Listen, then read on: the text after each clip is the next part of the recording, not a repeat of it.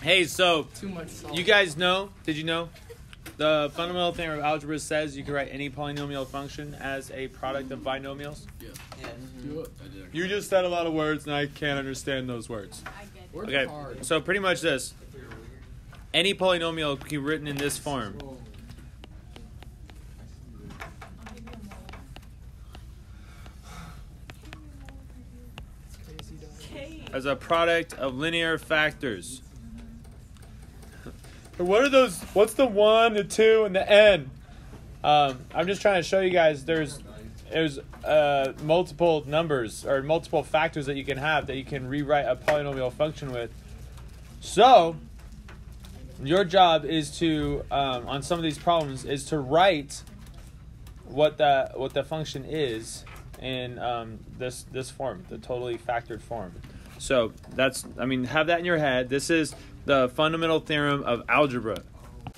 What's funny about this theorem is that all of algebra does not rest on this one theorem, but they do call it fundamental.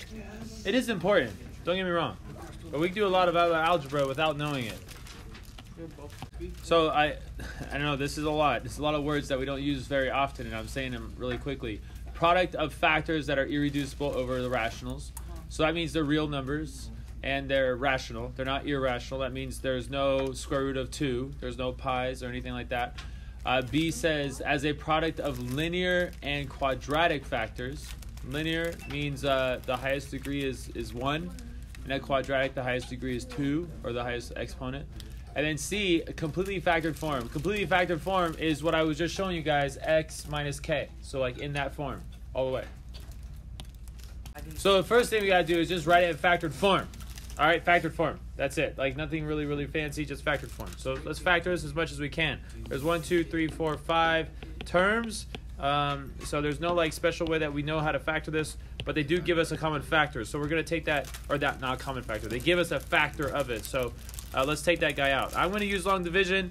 If you like reverse tabular method, I'm sorry, I'm not going to do that right now. I'm just going to do long division.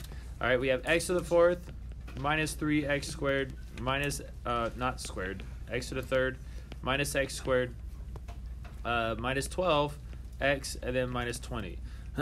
So if you guys are doing this, what you're trying to do is you're looking at the first term and you're looking at this first term and you're saying, what can I multiply to this first term to get that term?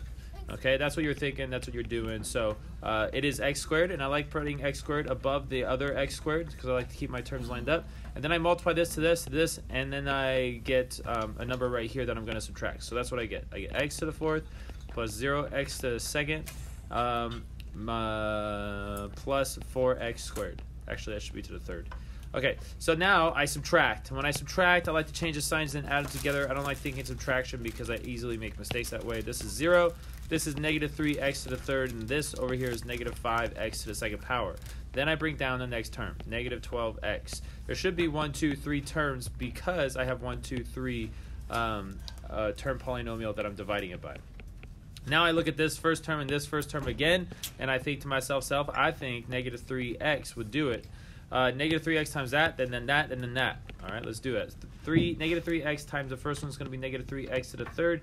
Then we're going to get positive 0x to the second power. And then we're going to get negative 12x. Then I'm going to subtract. So I change all the signs. We.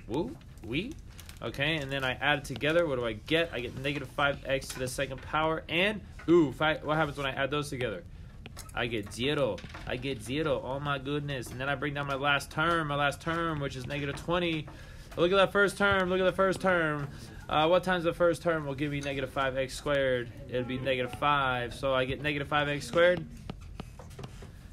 0x.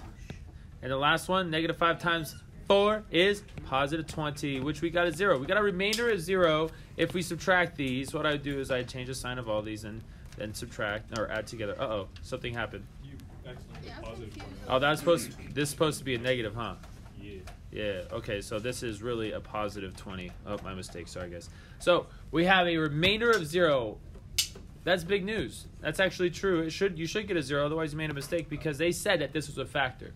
If that's a factor, then there should be no remainder when we're finished. So now we have x squared plus 4 times what? That would give me this. And that is x squared minus 3x minus 5. X squared minus 3x minus 5. Okay, really quickly, does this factor more? Let's see. What times what gives me negative 5 adds to give me negative 3? Nothing. So no, it doesn't. That's it. That's all you can do. That's the first part is just factor it. So to do the next part, what we're going to do is I'm not going to touch this guy because I'm going to get imaginary numbers when I touch this guy. I know that because I'm thinking really quick in my head. If I were to solve this right here, I would get x squared equals negative 4, and then I'm going to get an imaginary number. It's going to be not real. And the second thing, B said that they had to be real. Okay? Now, you can be a real number and be irrational. Okay? But this one's not going to give me anything real. So I'm going to leave him. I'm not going to touch him. But the other one, this guy is a quadratic, which means I can write him as a product of two binomial factors. X minus something, x minus something. Well, what the heck is that something going to be? I don't know. But what you're supposed to put right here are the zeros. Is there a way for me to find the zeros of this without being able to factor it? Yeah. Quadratic formula. You guys remember the quadratic formula? Negative b plus or minus. Yeah. Okay, I need some workspace. 4ac over 2a. Okay, you stop that. Big brains. Be like, I got a big brain. You're flexing. Stop it. Okay, what are we trying to find now? Flexing. Okay. So now I'm going to look for, what I'm looking for are the zeros of this trinomial so that I can write these. This is for B. Okay? All right, so I go negative B. So it's negative negative 3. And negative 3 plus or minus the square root of b squared, which is 9, minus 4 times a, which is 1, times c, which is negative 5, all divided by 2a, and a is just 1. So this is just a 2 right here. This is just a positive 3. I don't need to write all that stuff. Let's just go like this. And then let's go to the party and party. We have 9 minus, nope, plus 20. Ooh, that's good news. You know why? So now we know that it's not going to be imaginary numbers. All right, so now we have 3 plus square root of 29 divided by 2, and 3 minus square root of 29 divided by 2. These are zeros, right? These are zeros. They're irrational zeros, but they are real zeros. If you were actually to graph this, you will actually have an x-intercept that equals this and an x-intercept that equals this.